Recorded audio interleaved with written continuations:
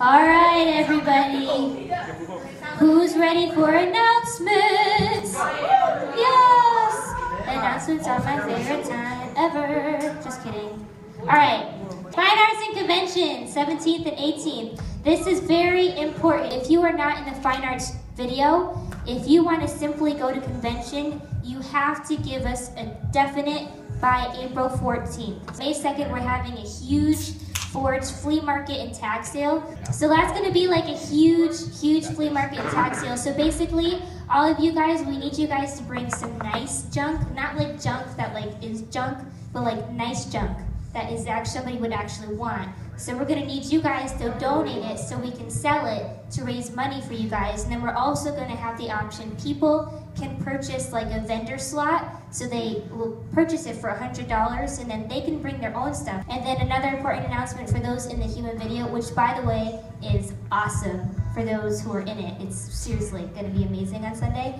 You guys have another practice on Saturday. So it's at 1 to 3, right? All right, so come on with your game faces, no cell phones, because we gotta be serious. Just kidding, you can bring your cell phones. You guys all of you in the back row looked at me. Randy had the death look. All right, so that's it for announcements. God, we're just so grateful, Lord, that we serve a God who multiplies. And I know that, we're only like, 20 people here. We don't have much money, but we thank you, God, that you have the ability to take the little that we can give and you can turn it into much, God. As we just gather together with all these other youth groups around New England and Rhode Island, Massachusetts, Connecticut, God, I pray that as we give sacrificially, Lord, would you take the little that we have and would you make it much, so that this missionary and his family, as they go to do the work that you've called them to do, that they could be blessed with a car, something that without would be extremely difficult to do what you called them to do. So Father, I pray that you would bless these students, and I pray that you would just speak to their hearts right now, God, and encourage them and challenge them to give to your kingdom and to watch you do amazing things with the little that we have. So God, we thank you so much. In Jesus' name, amen. So the offering bucket's going to come around quick. You guys can be seated until it has hit you. But one thing that we've been doing that I've really been liking is during worship, we've been kind of spreading out a little bit, getting into our own little section. I mean, literally, you can go anywhere you want. I want to encourage you guys, after the bucket goes around, I want you to stand, but I also want you to spread around the room. Why we're doing that? Because I want you to get alone with God for a minute. While we worship Him, I want to just take away all the distractions, take away all the pressure of, I don't want to sing loud because my friend is standing next to me. Let's just focus and let's just get our attention on Jesus. And let's just worship Him the way that He deserves to be glorified. So you guys can spread out anywhere you want. You can come to the front. We can do whatever you want. But the intention is just take away all the distractions. And let's just worship Jesus. All right, let's do it.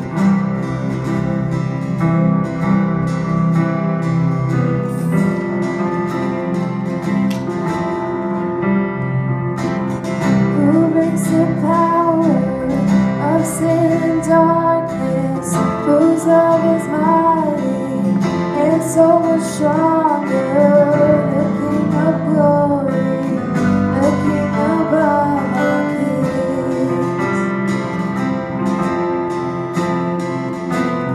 who shakes the whole earth with holy thunder, who leaves us breathless in awe and wonder, the King of glory, the King above all kings.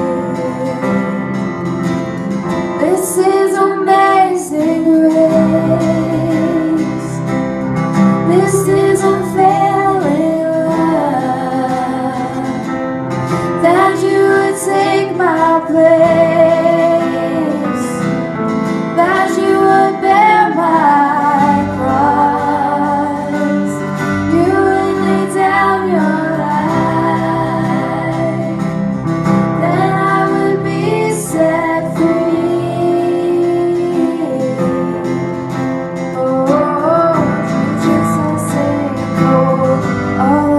done for me.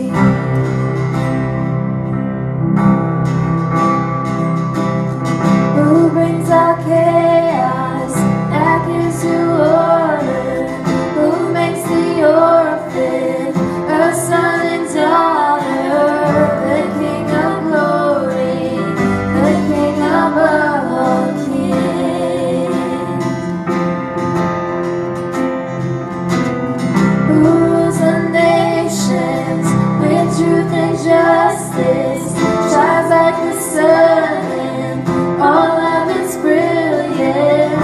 The King of glory, the King above all kings. This is amazing grace. This is unfailing love, that you would take my place, that you would bear my cross, you would lay down your life, that I would be set free. Oh, Jesus, I thank you for all that you've done for me.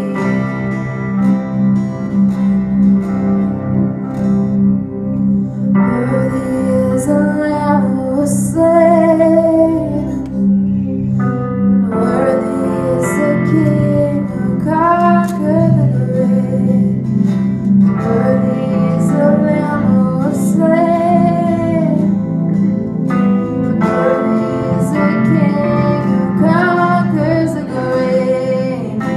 Worthy is the Lamb who was slain.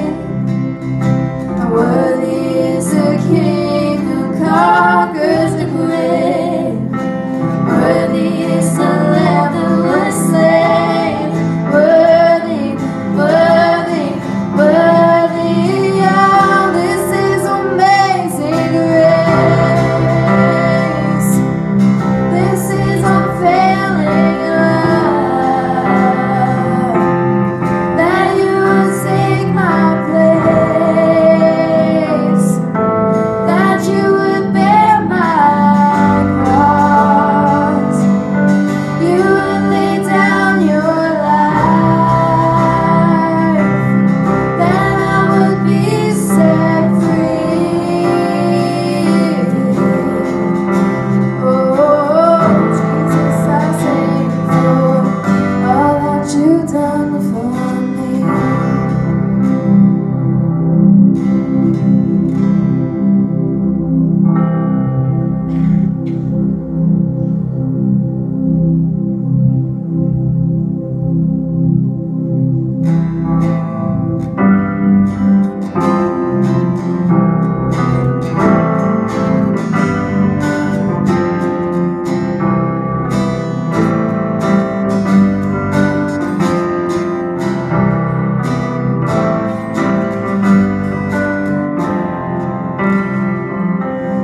This is my prayer in the desert, when all that's within me feels right.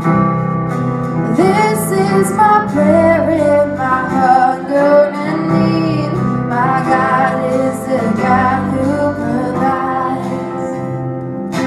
This is my prayer in the fire, and weakness or trial or pain.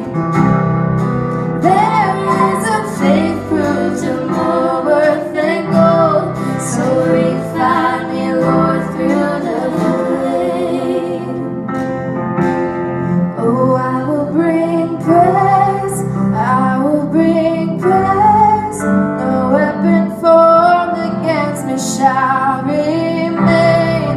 I will rejoice, I will declare, God is my victory and He is here. This is my prayer in the battle, when triumph is still on its way. I am a conqueror and go here with Christ, so firm on His promise I'll stay. Oh, I will bring praise, I will bring praise. No weapon formed against me shall remain.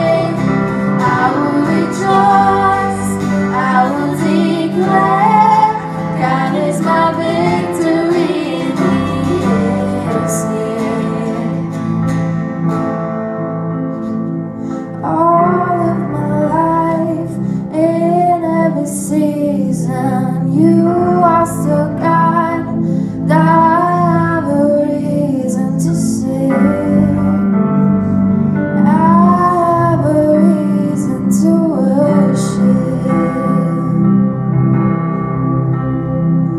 All of my life, in every season, you are still God, that I have a reason to sing. I have a reason to worship. All of my life, in every season, you are still God. I have a reason to sing. I have a reason to worship. All of my life, in every season, you are still God. I have a reason to sing. I have a reason to worship. Oh, I will bring praise. I will bring praise. No weapon formed against me shall be made. I will rejoice. I will declare God is my victory. He is here. This is my prayer in the harvest, when favor and providence flow. I know I'm filled to be emptied again. The seed I've received I will sow.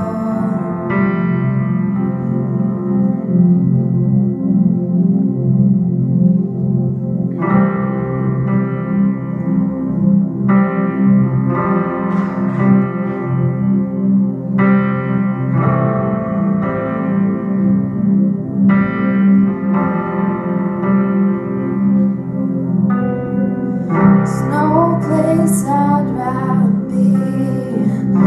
No place I'd rather be. No place I'd rather be than here in your love, here in your love.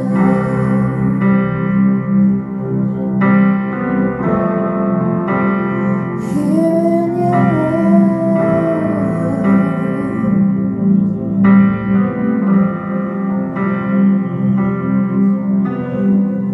There's no place I'd rather be.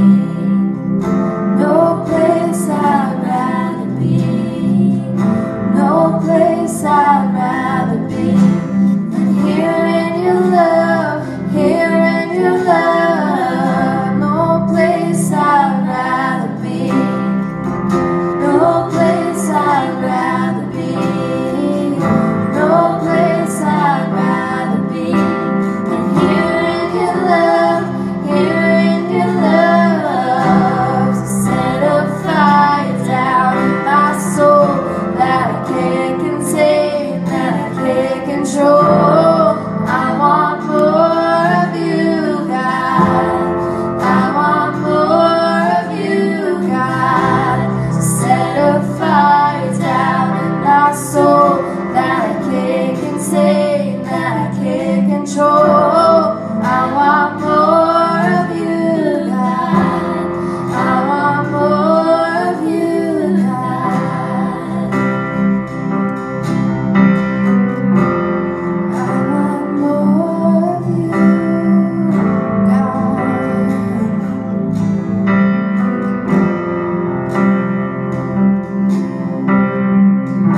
No place I'd rather be. No place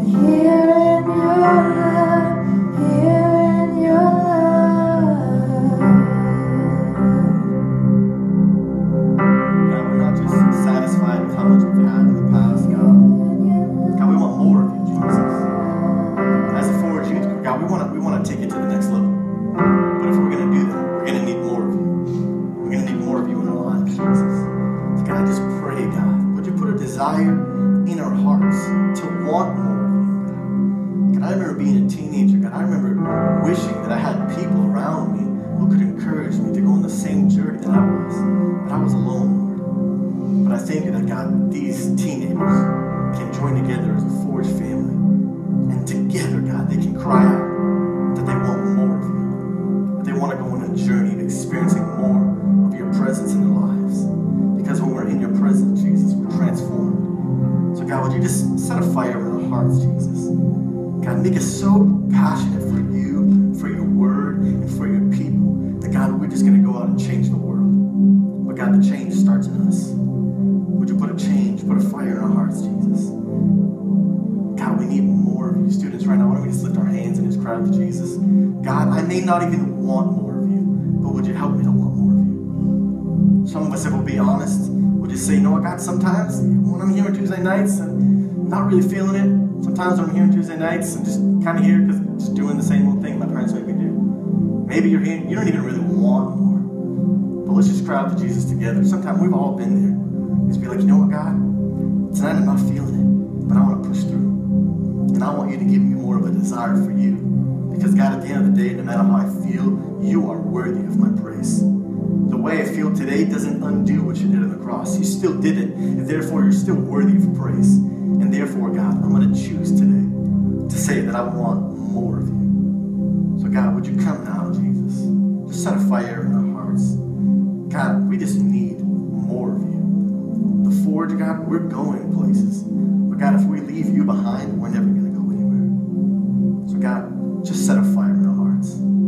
A fire that we can't contain, that we can't control. A fire that's so large and so burning, Lord, that in 2-3 months, in a short period from now, God, this youth group, because of our fire, is completely different. It's twice as big. It's twice as many people here, and we're all twice as in love with you as we are right now. God, set a fire in our hearts, Jesus, so that we can go out and set a fire in other people's hearts for you. By helping people find their purpose, helping people find their destiny, and their destiny starts by knowing Jesus. God, would you transform us? Would you change us? And most of all, God, would you just help us? We're relying on you today, God. Acknowledge that without you, we ain't going to go nowhere. Not going to accomplish nothing. But with you, Father, we can change the world. So God, we just thank you. And we thank you for everything that you've done for us so far. And what you're going to continue to do, Jesus. But we do acknowledge, Lord, that you, if you never did another thing for us, that you would still be worthy because you've already done enough. So God, we just want to say thank you and that we love you. In Jesus' name, amen. You guys can be seated. No place I'd rather be. I like that song.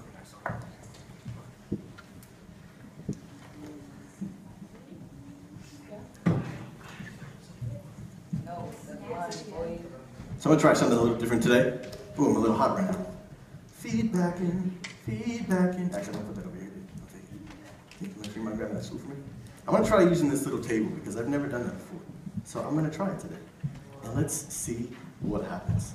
So I did something cool this past weekend that I've never done before. I went to the Pinewood Derby. Anyone know what the Pinewood Derby is? I think most of you know what the Pinewood Derby is. Does anyone not know what the Pinewood Derby is? Anyone? You were there. Come on, dude.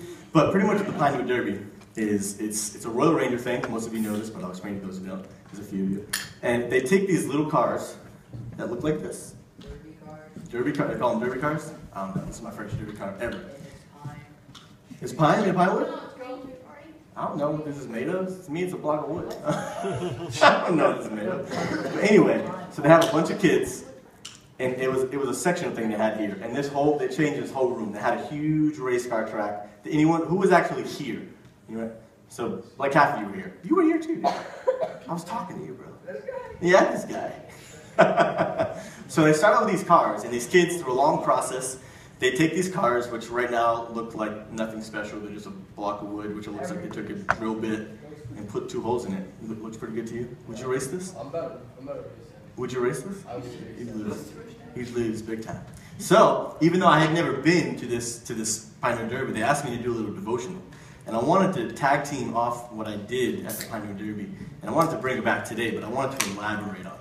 So pretty much what it is, like I said, they take this little pine wood, which is not impressive, just a rectangular block of wood, but through a long process of transformation, they take some drill bits, let me fix this chair, they take some drill bits, they take some sandpaper, they cut some edges around it, and then it's, it's this weird object of a block, and they take some sandpaper, and through a long process, I mean, these kids were here every Wednesday night for like a month or something. Was it like maybe even over a month or something like that?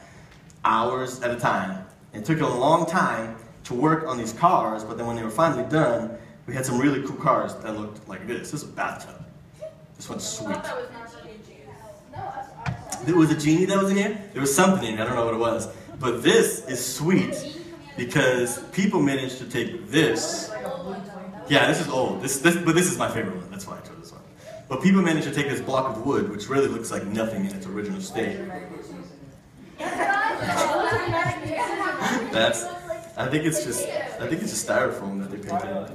That's hilarious. They've got a little shower head and everything.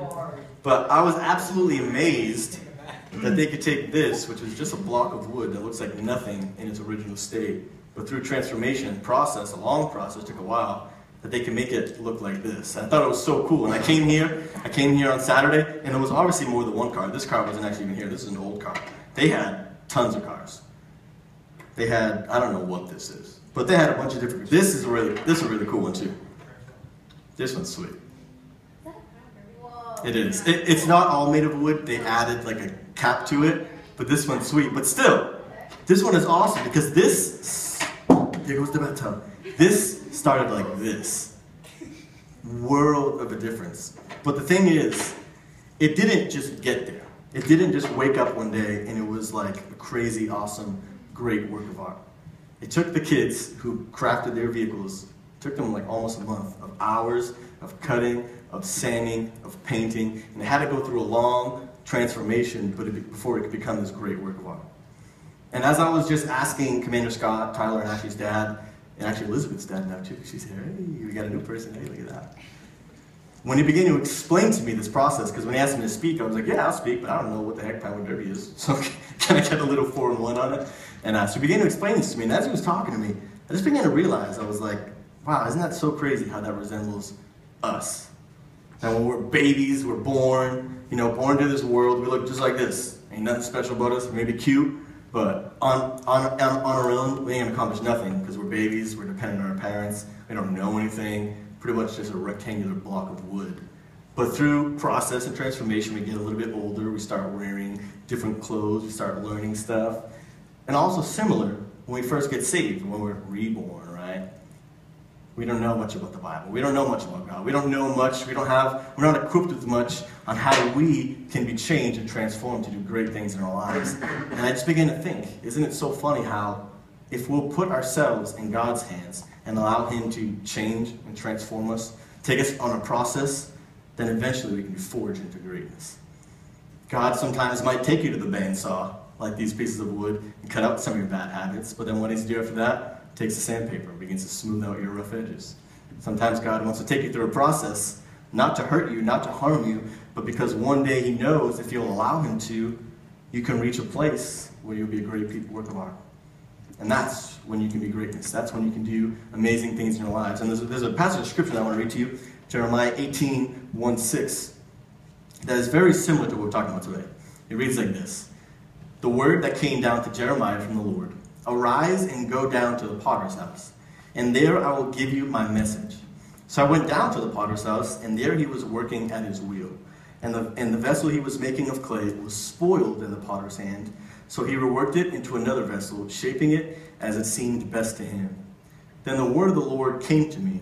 Can I not do with you as this potter has done, declares the Lord. Behold, like the clay in the potter's hand, so are you in my hand. So here we got this guy named Jeremiah, a great guy. He's actually a prophet. What a prophet is pretty much, so back in the Old Testament before Jesus died and restored that relationship back to God, right? Because we were all distant from God, couldn't have a connection with Him. We didn't have the Holy Spirit in our hearts. So God couldn't just like talk to people. So He would choose prophets. These random people, Jeremiah being one of them, God would speak to that person, and then the prophet would go tell everyone what God said. So this is Jeremiah, and one day Jeremiah is just chilling, and God begins to speak to him. And the first thing he says is, go arise and go down to the potter's house. But little did Jeremiah know that God was about to take him on a journey of achieving and being forged into greatness. He was about to give him the steps of what it's going to take to reach greatness. And the first thing that it taught Jeremiah was, in order to achieve greatness, you must be in the presence of greatness. I love, the Bible is so creative sometimes. And I love what it says in the first verse. It says, the word that came down to Jeremiah from the Lord, the first few words, it says, arise and go down. It's like, God, are you aware that that's like an oxymoron? You want me to get up, and then you want me to go back down? And I would begin to read that scripture. I was like, God, why would you put an oxymoron in the Bible? I was like, God, why would you do that? And then I kind of begin to realize maybe that God wants us to be the generation of people who will arise and say, you know what, God, I'm going to stand up and I'm going to allow myself to go down. I'm going to allow myself to get on my knees and submit my life into your hands so that you can transform me and change me so that one day I can achieve greatness. So that one day, God, I can be so transformed by your goodness, so transformed by your power, that, God, I'm not going to look like this anymore when you're done with me. God, I'm going to be a great work of art. God, I'm going to be something that people have never seen. I'm going to be something that changes the world. But first, if I want to do that, I've got to be in your presence. I've got to allow myself to get into your hand. That's what he's talking about, the clay. We put it into your hand, and then I can change you. I can transform you. But we've got to be in his presence. That's why prayer is so important. Because we've got to spend time with God. If you want God to tell you what you want him to do, what he wants you to do with your life, you got to talk to him. It's pretty plain and simple. But see, I love where it says here, where he says, arise, go down to the potter's house, and there, then I will give you my message. There's so many of us who look at all these great people in the world, and they're achieving greatness. They're doing all these awesome things. And they're like, well, cool, man, that's great for you. I'm glad that God's using you. I'm glad that God spoke to you, and now you know what you're supposed to do with your life. But God hasn't spoken to me what I want, what he's going to do in my life. I don't know what God wants to do in my life. I wish God would use me to achieve greatness. But if you're here wondering what God wants to do with you, and you're kind of frustrated that God hasn't spoken to you, then I would ask you, have you been in his presence? You're trying to achieve greatness. So you want the message, but you don't want to be in his presence. You want to just skip the whole process. You want to be like, okay, God, let's just do this thing. Let's skip the whole transformation. I just want to be like this right away, and then let's just do what you want to do. But God, you're not speaking to me. Well, God, a lot of times, doesn't speak to us if we don't have a conversation. If we want to hear the message, we've got to be in his presence. He says, I'm going to take you on a journey. He's talking to Jeremiah. I'm going to teach you how to achieve greatness. But what's the first thing he says? You got to go to the potter's house. You got to go to where the potter is.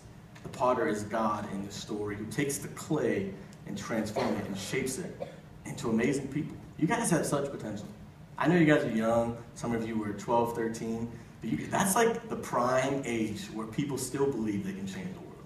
That's the cool thing about teenagers. You guys are still crazy enough to believe that you can do cool stuff. Because when you start getting older, you're like, I'm like 40, I'm useless by now.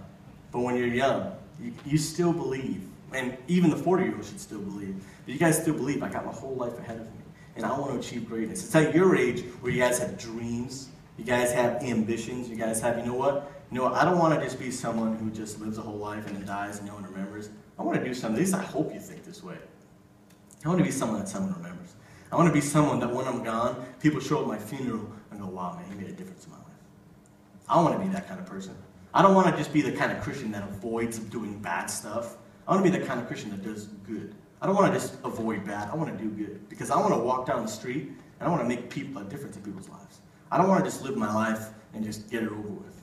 No, but while I'm here, I want people to look at me as, wow, man, that's a guy who brings inspiration to me. That's a guy who does something, even though sometimes it may be inconvenient for him, he goes out of his way to help people. I want people to speak highly of me so that I can be someone who's inspiration, so I can give all the glory to God, so I can do amazing things. And I hope that's what you're like. I hope you're not here thinking, oh, well, I'm just like 14. What the heck am I going to do in life? No. You guys are absolutely amazing. You guys are young. You guys are vibrant. You guys have the potential to change the world. I don't look at you. Me, your parents, us youth leaders, we don't look at you guys and just say, oh, teenager, block of wood, ain't gonna do nothing special. No. This is where we all begin. Where we look at you, and not as a boring block of wood, but as future greatness. We look at you guys and be like, yeah, one day this is gonna be him. One day this is gonna be Jordan. One day this is gonna be Ashley. Kyle, yeah, one day it's gonna be you. He's gonna pick me. He's gonna pick me. Yeah, I'm picking you. And the thing that I love about God's idea of greatness is sometimes, like, we think, whatever your certain area of talent or gift that God's given you that you want to excel at. Let me pick a random person. Who draws? Ashley, you draw, right? So you might think, I want to achieve greatness. So if I want to be a great artist, then I've got to draw, and I spoke about this like a month ago. If I want to be a great artist, then I've got to draw like this guy. I've got to draw just like this guy. If I want to achieve greatness, I've got to achieve his kind of greatness. But God says, no. I can make all sorts of greatness. Greatness can come in all different shapes, can come in all different colors. This might be your greatness, actually. But say, Tyler, you don't really draw. Well, Shaylin, you draw stuff. This might be your greatness. They might look completely different, but they're still great. They're a little bit different. Maybe this is my greatness, because I like these cards. This is my greatness right here. I'm hogging this one. The bathtub? No, you can have that one. I want that one. This is a cool one, too. This one's a couch potato. This one's hilarious. I love this one. It's literally a couch, and there's a potato on it, and there's even a pillow stuffed with, it's like stuffed with sand. It's kind of cool. These are wicked creative. But to me, this is creativity. To me, this is greatness that God has given us. To me, I'm blown away when I look at its beginning state, but I see this. But the thing that's even more beautiful is that every single one of these is really cool, and there's some really awesome ones downstairs. I didn't have enough hands to bring all of them. They're all great, but they're all different. They're all great in their own different ways. But if we want to achieve greatness, if you want to excel at the gifts that you want to be better at, we've got to be in the presence of greatness. And I want to get a little more practical. I don't mean just God. If you want to get better at worship leading, Shelbie, I would encourage you. Follow some really great worship leaders. Be in their presence. If you meet them in person, ask them as many questions as you can. One thing Amanda does all the time, she's on YouTube, watching other worship leaders. Not because she wants to be just like them, but she wants to learn from them. She wants to do things that they do so she can learn and then put them into her own personality, her own gifts, and her own introverted quietness. And she wants to get better. Whatever your guys' gifts are, I would encourage you. Get into the presence of those great people. Whether you meet them in real life or you just watch them on YouTube. I watch YouTube like it's my job. I wish I got paid to do it. I'd make a lot of money because I watch a lot of YouTube. But if you guys want to get better at a video game, watch a guy who's better than you at that video game. That's what I do, the same thing. If you want to achieve greatness, you've got to be in the presence of greatness. Both people and God. Most importantly, God, because watching other people will definitely benefit you. God wants you to spend your time wisely, learning, being a good steward of the gift that He's given you, excelling to the best of your abilities. But at the end of the day, God's anointing will trump any other gift that you can learn from someone. If you want to achieve greatness in whatever your skill is, then you've got to be in the greatness. You've got to be in the presence of greatness. Second thing I want to tell you, if you want to achieve greatness, you must first realize that we are not greatness. Yes, I believe that God can do amazing things in your life, and I believe that He can transform you. But at the end of the day, we are not the great ones. In verse 4, I love what it says in verse 4. Let me scroll down really quick. And the vessel he was making of clay was spoiled in the potter's hand. And he reworked it into another vessel, shaping it as it seemed best to him. I love that. I love the Bible again. It's just so creative. It's so fun. When you read that verse and he's talking about how the potter was messing around with some clay. Does everyone know what a potter is, by the way? Everyone knows what potter is. The potter is playing with some clay, and the clay is spoiled, right?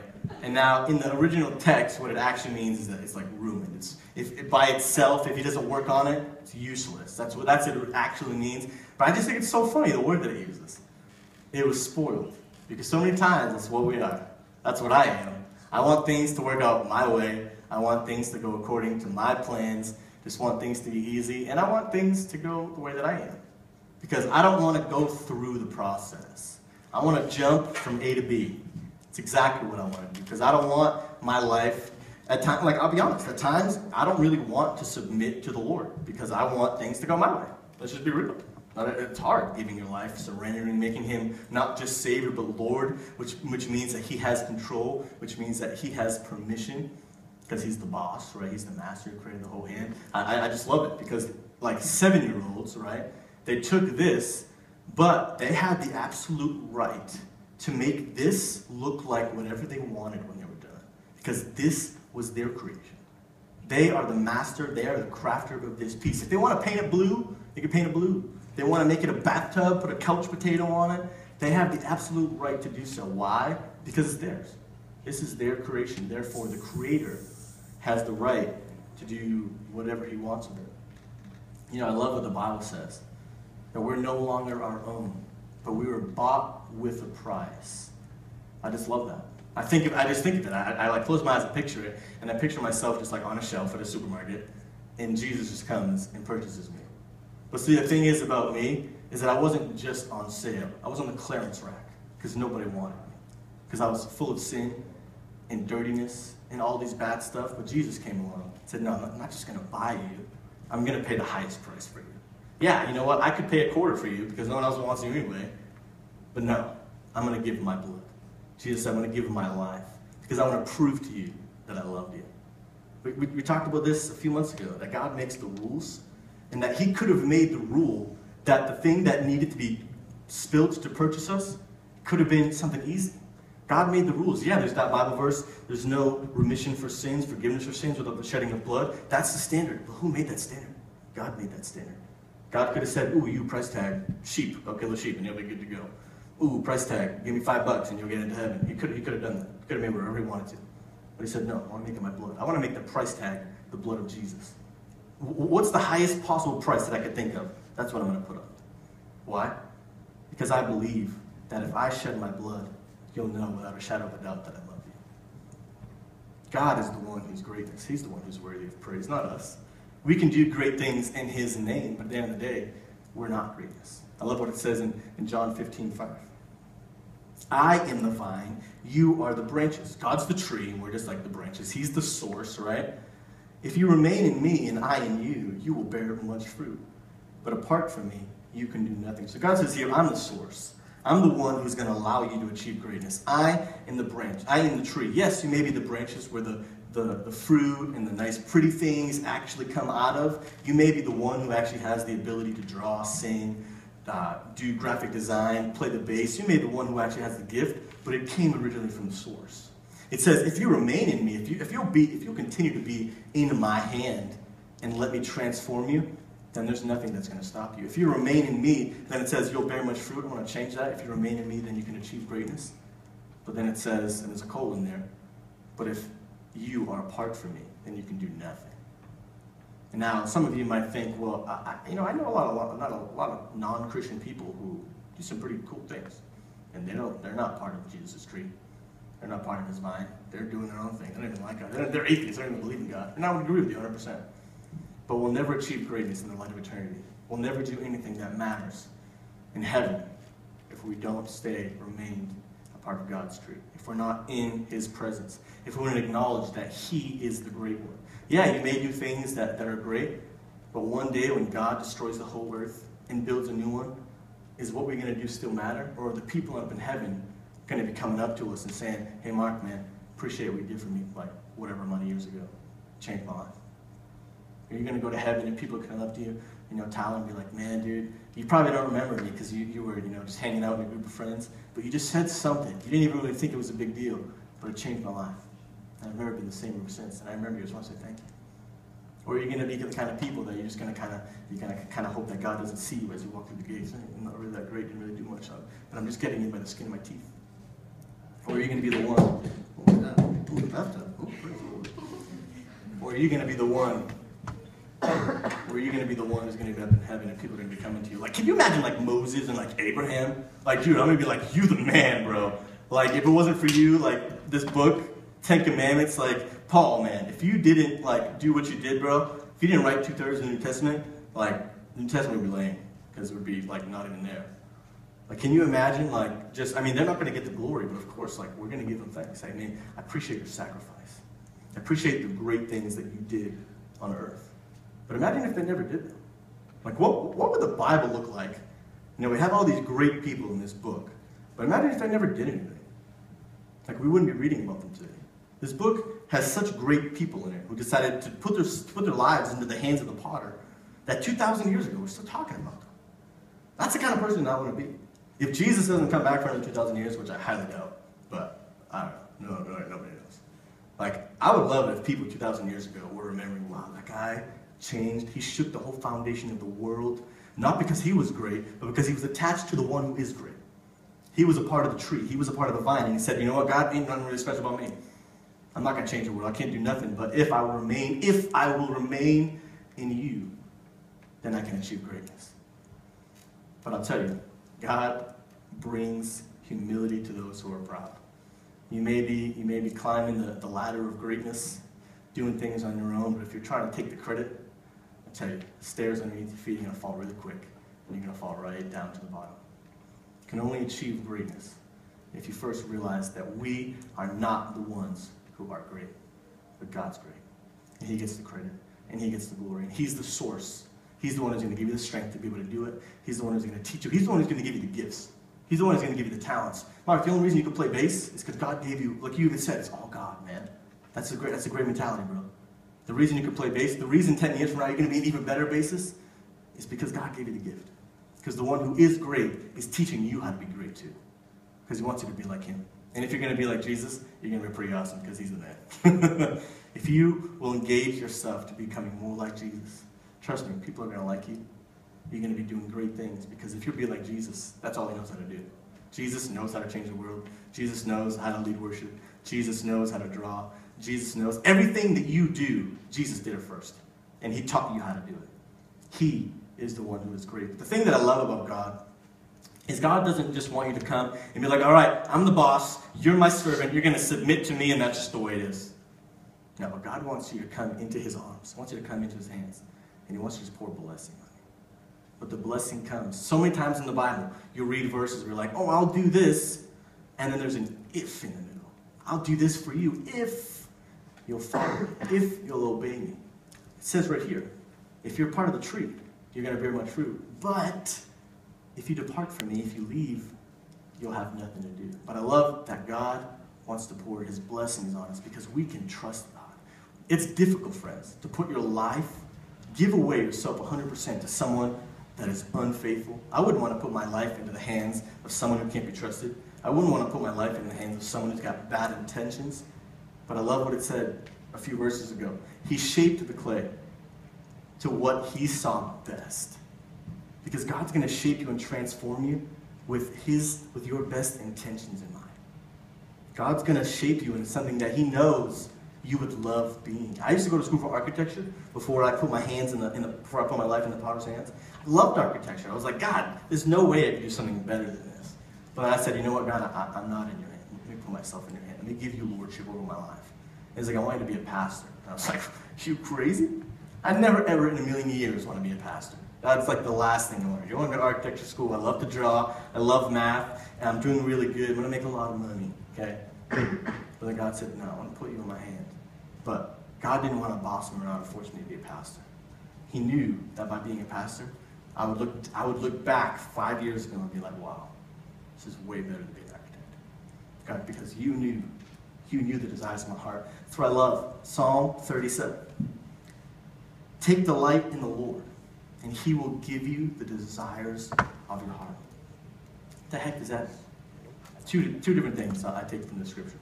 Now, one, God's going to give you the desires of your heart. One, the things that you love, the desires that you have, God gave you those desires. The fact that you like to lead worship, God gave you that desire. The fact that you like to draw, the fact that you play the bass, the fact that, who does something that I haven't mentioned? What do you do? Yeah. You write. God gave you the desire to write. What do you do? Jeanette, I didn't know that. Okay, girl, do you think? I didn't know that. All right. All these desires, these loves, these interests that you have, those are things that God gave you. But two, God will give you the desires of your heart. Same thing, different meaning. The things that you desire one day. I want to grow up and I want to be able to write blogs on the internet that are going to bless people. I want to be a writer. Whatever it is, one day I want to grow up and do this. If you will pray in accordance of God's will. God, what do you want? This is how I pray all the time. Lord, this is what I want. I'm going to tell you what I want. This is what I want, Lord. I would like to do this. I would like to have this thing. But then I say this. But if it's not your will, then don't give it to me. God, I want this, but you do whatever you want first because you're the boss. But God will give you the desires of your heart. If you want something, if you want to be something in life and it's in accordance with his will, then he will give it to you. Because we are in the hands of someone that we can trust. We can rest a little bit easier knowing that our lives, who we are, we're being held in the hands of greatness. Because God is in control. God is over the whole earth. And you don't have to be afraid. Oh man, what's life going to look like when I surrender 100% to God? What's life going to look like when I give up control to God? What's that going to look like? You don't have to fear. Because he's got, like it said, he's going to shape you into what seems best for him. He says at the very end, are you not the clay in the potter's hands? And if he can shape that, then I can do the same with you. God wants to bring you guys to greatness. He wants to use you to change the world. I know I say that to you guys all the time. I'm a huge optimist. I don't know about you, but I'm going to change the world. I don't know if anyone's kind of with me. But I'm going to do something great. I'm not going to sit around. It's not because I'm a pastor. It's because I'm a Christian. And I have the power of the Holy Spirit living inside of me. I'm going to do something that's going to achieve greatness in my world. But here's the question that I want to ask you. If you want to achieve greatness, which I'm assuming everybody does, no one wants to be lame. No one sits down and go, you know what? I want to do my hardest to make sure I never do anything good in life. I'm going to wake up every day and figure out how can I suck at life. I don't think people wake up and do that. But we're young. We all have aspirations. We all want to do something great in our world. But here's what I want to ask you. Are you willing to put yourself into the potter's hands? The greatness that you dream of, the greatness that you have huge hopes for, aspirations of, whatever they may be. Maybe you want to be a doctor one day. Maybe you want to be a lawyer. Maybe you just want to be a stay-at-home mom and you want to raise 3 children. Maybe you want to also homeschool your children. Like Shelbie's like, whatever you want to do. If you want to achieve greatness, here's all I'm asking you. And Amanda, you can come play some nice piano for me. You want to raise 5 children. Are you crazy? What? Are you crazy? You crazy. But I want to ask you something. You want to achieve greatness. I'm just assuming that that's a blanket statement. I'm assuming that everyone wants to achieve greatness. Because if you don't, then I don't know what else to do. But here's what I want to tell you. Are you willing to put yourself into the hands of the potter? Are you willing to put yourself in God's hands? Yes, I know all of you are already a Christian. This isn't a question of do you want to accept Jesus in your heart? No, this is a question of do you want to make God the Lord of your life? Do you want to allow him to take you from something that's really not that special? From something that's really not that great? And do you want to allow God through a process? You're not going to wake up tomorrow and change the world. But through a process. Through some cutting out of maybe some bad habits. And maybe even adding a little bit to you. That's what I love about these 2 cars right here. Because they weren't just cut, they weren't just painted, but they were added to. Maybe you're here and maybe you're someone who's shy. And you're thinking, how am I ever going to tell my friends about Jesus? I'm so shy. Maybe just like these people who added a little bit extra to their art, maybe God wants to add a little bit extra to you. Maybe you're shy and God wants to add a little bit of boldness to you. Maybe you're afraid and God wants to add a little bit of courage to your life. Maybe you are, you're doing something, maybe you're an artist, but you're not the greatest artist. Maybe God wants to add a little bit more skill, a little bit more anointing to your work, so that you can achieve greatness. But my fear is that some of us feel disqualified. We feel like, oh yeah, I may be pretty, I may be a car, I may look great, I'm getting along the process. But if you put me in the race, I'm never going to be able to finish the finish line. I'm never going to cross that finish line because there's too much in my life, too much sin in my life, too many mistakes that I've made. I've got too much going on. Maybe, I'm only like 12. I'm totally disqualified from changing the world. I'm like 12 years old. I want to encourage you guys. Your sin, your whatever it may be that you think is holding you back from achieving greatness, it's not. The only thing that's standing between you and greatness is yourself. It's the only thing. All you got to do is say yes. Yes, God. I'll go into the hands of the potter. And I'll allow you, at whatever pace you want, whatever shape you want to move me into, whatever you want to do, God, you have the freedom to do so because the Creator has the freedom and the right to do whatever He wants with the creation. God, I'll put myself in your hands because I want to go out. I want to change the world. I want to go out, but I want to do something different. Maybe you're here and you're thinking, man, I've made a lot of mistakes in my life. I can't cross the finish line because I've got a lot of sin. But see, the thing is, you don't have to worry about your sin keeping you from crossing the finish line. You don't have to worry about your sin because you sinned for your sin. The cross was the finish line. Jesus said, I know that you're a sinner. I know you made mistakes, but here's where I'm drawing the line. At the cross. Sin's not going to get past this point. Because once you've accepted me, which all of you have, because I know personally that you're Christians, Once you've reached this point, the sin's not going any further. You may struggle, you may have some problems you've got going on, but it's not going to keep you from going further, because at the cross, yes, the sin stopped, but then freedom started. All these good things that God wants to do in life, after the cross is where they started. Freedom, anointing, gifts, purpose, destiny. After that point, after that finish line where sin stopped, over there, that's where things are going to change your life. But you've got to put yourself into the hands of the Father. You've got to say, God, you know what? Sorry about me. I'm not even the one who's great. You're the one who's great. But if I will follow after you, if I will become more like you, if you're going to become more like greatness, you're going to become more like greatness. But you got to learn from his example. You got to learn from Jesus. You got to place yourself into his hands. Say, God, you know what? I'm trying to do this thing on my own for a while. I've made you Savior. You cleansed me of my sins. But I've been doing my own thing. I've been doing my own thing for a while. But you know what, God? Tonight's tonight. Tonight, enough is enough. At the cross, I'm starting at that line. I'm going to start my race. Because if you look like the plain old block that I placed, if you guys have ever seen Pine Derby, try to put that block down the race, it's not even going to reach the finish line. It's going to stop. I actually tried it. I think I did it during my devotion. Put it on the track, didn't even make it to the finish line. But if you allow God to take you through the process, take you through the transformation, there was tons of cars that not only crossed the line, but flew by, soared through. But if you notice, there were some cars that had a little bit of extra attention, that they allowed the creation to be worked on a little bit extra, a little bit more. They were allowing it to cut off some even more weight, all these different things. They allowed it to go through a little bit of a longer process. And those are the cars that went flying through. Those are the cars that beat it. Let's be those kind of cars. Let's be the kind of people that achieve greatness. Because we've been in the presence of greatness. Because we've allowed God, we've said in our hearts, God, you are the great one. But we can rest a little bit easier, knowing that we're being held in the hands of power, the hands of greatness. We're being held in the hands that bore the stars for you. Let's be more like Jesus. Because that's the only way we're going to change the world. What I want to do today, just like the first part of the verse said, arise and go down. I want to encourage you tonight, if you want to achieve greatness, you're going to have to say, you know what, God? I will arise. I will be the teenager. I may be young. I may be inexperienced, but I'm going to stand up in my generation. I'm going to arise, and I'm going to go down to my knees, and I'm going to say, Jesus, I'm in your hands.